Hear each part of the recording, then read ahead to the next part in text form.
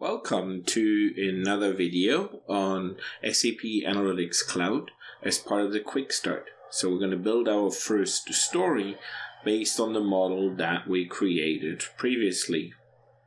So here we are, we're going to say create a story, and we're going to choose for this example a canvas page, and then we're going to select the chart. So as part of that, we then move in our repository to where we saved the model. We select the model, and we will be presented with an empty chart. So first step, we're going to quickly resize the area for the chart. And on the right hand side, we can see now two different panels. First, the builder panel, where we configure all the data related items. And then we also have a styling panel or a formatting panel where we have all the things related to colors and fonts and number formatting. So we start by choosing the chart type. In our case, bar and column. We select the measures, and we can see we can also create calculations here, or for example an input that allows us to choose which measure we would like. For our example, we choose revenue, and we're going to choose the dimension, in this case product. So here we have our first simple chart. We can see the product names, we can see the values, but let's do some quick configurations for the chart. So we open up the menu, and first thing is we're going to sort the chart so that the highest values are on the top. So then we're also going to add a ranking, and we focus on the top 5 products for our example. So now we want to do some formatting. First of all, we want to choose if we want to see the ID or the description of our product. Right now we see the description, and it shows where you can actually make these changes. We also want to do some number formatting. So we scroll down in the styling panel to the number format. You can see those are millions. So we're simply basically going to use the scale million, and we're going to choose the short abbreviation. So M for millions, and we're going to add 1 decimal places for that.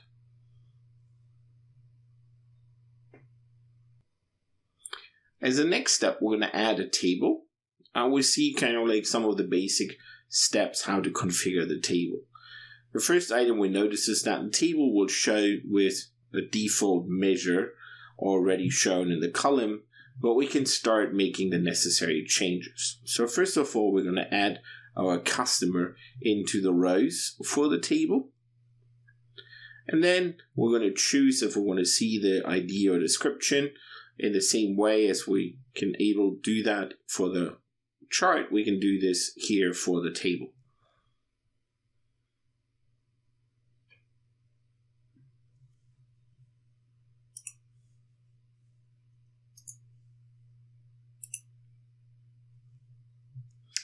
In addition, you can see all the measures have been organized in a dimension called account. In our example, we filter the list of measures down to the revenue, the labor cost, and the cost of goods.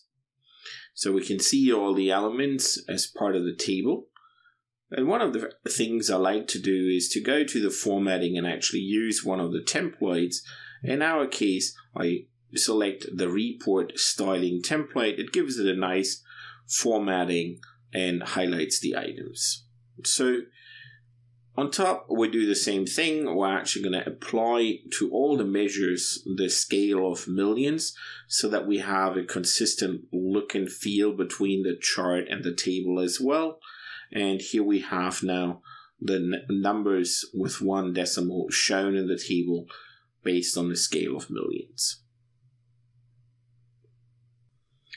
In a similar way, like we saw this for the chart, we can also open up the context menu for the table and use additional capabilities, such as linked analysis or show and hide elements from the table, or adding, for example, a threshold. And we also have the ability to use a right click. which is context aware. So we selected an item, so we can choose to filter or exclude, again, add additional table functions.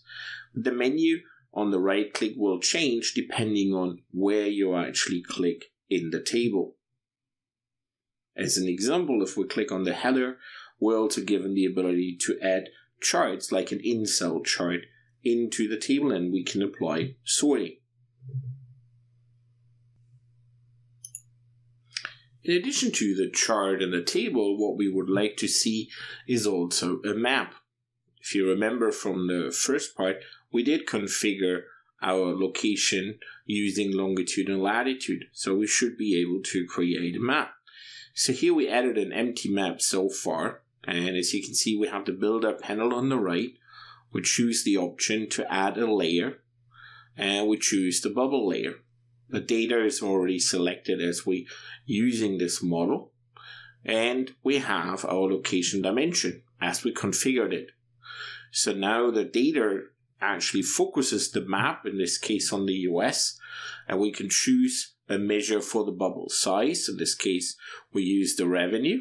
We can have a second measure for the bubble color, and in this case, we use the cost of goods. So we can see the revenue as well as the cost combined into the map. We could do some configuration on the color. In this case, we can choose the number of ranges. We can choose percentages or absolute values. We can also choose a different color so that it's more obvious that kind of like, the cost goes up. We'll choose a scheme that goes from green to red.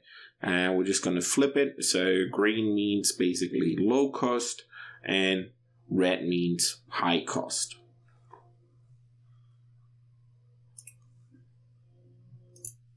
As part of the map, we can also change the actual base layer.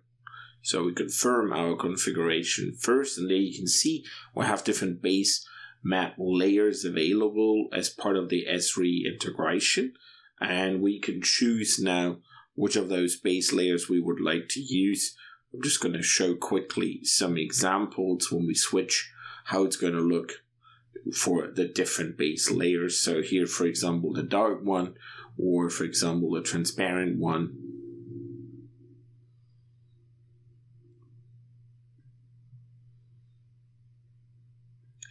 So one of the elements I would like to show as well is we have a chart, a table, and a map.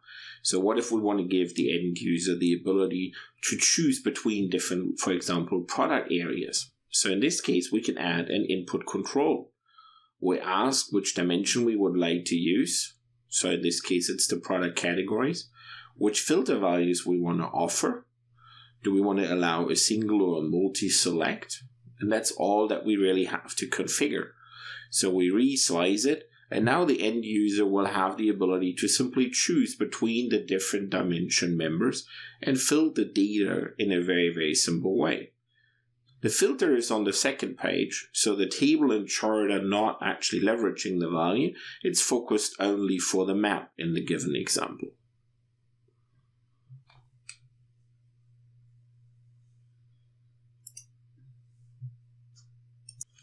So this concludes our session on how you can build a quick story, a chart, and a map.